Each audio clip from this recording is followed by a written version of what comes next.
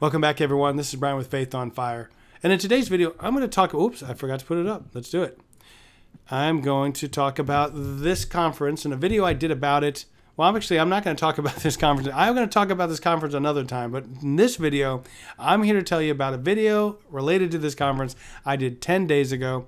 And only after 2 days that it was on YouTube, I decided to take it down. And in today's video, I'm just going to tell you why I did that. Now, first, let me begin with that. I don't want to put out incorrect information ever. So it needs to be addressed if that happens. And that's part of what happened here. And as you can see from the flyer I was reporting on, now this is a conference coming to an area near me in the Orlando area. And I was talking about this. The main point of it really wasn't the conference so as much as it was a John MacArthur sermon from 2019. But I can talk about that in another video again another time. Now in this conference, as I was reporting on it, as you can see, it states that this is a conference for families. But more specifically, as you see here, it's a family integrated conference for families. Now, some of you might know exactly what that means.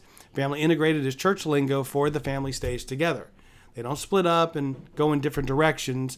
Kids don't go off into classrooms to learn at their level, but separate from the parents. You know, the husband isn't going off to be with the men to learn separately from the wives, and wives off with the women. That's just the opposite of family integrated.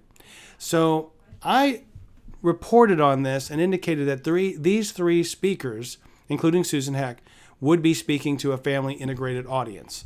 Well, that turns out to be wrong. And Susan emailed me and said, no, I'm not going to be speaking to the family integrated audience. I will be speaking to women exclusively. That's all I ever do.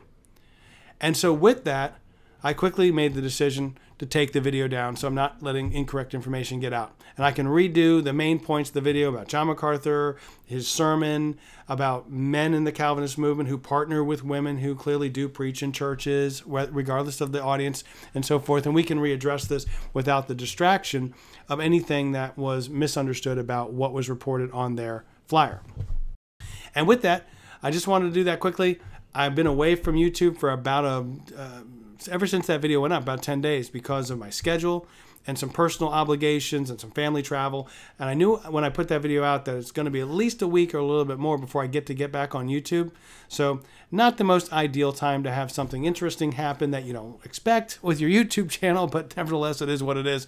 And so I'm glad I'm here to address it and tell everyone really what happened, and that there's going to be more on this I'm going to be sharing, but also some other really good videos. I got one coming up on unconditional election, and another one on limited atonement, dedicated to that.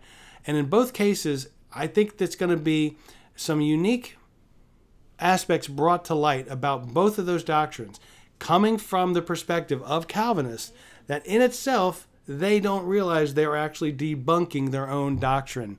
So that one's going to be good. And so with that one, it's going to be 2 videos. But anyway, they're going to be good.